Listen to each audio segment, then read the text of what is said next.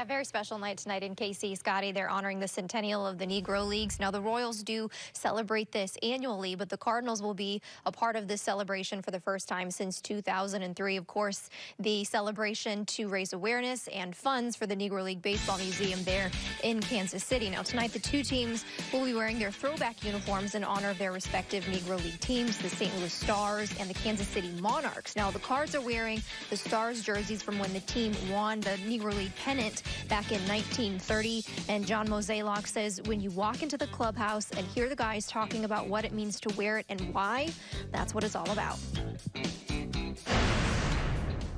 And obviously with the Negro League Hall of Fame here in Kansas City, obviously the fact that Kansas City and St. Louis have a unique bond, I think the timing of it is ideal. And, you know, from just my little view, I think it's been something that has moved the needle internally here on what people are talking about.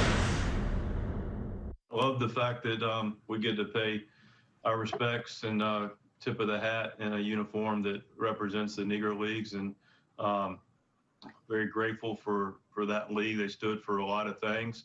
It's unfortunate it had to exist. You know, we look in our current situation of where we are and start to appreciate what we can do moving forward for continued equality for the African American population in our game.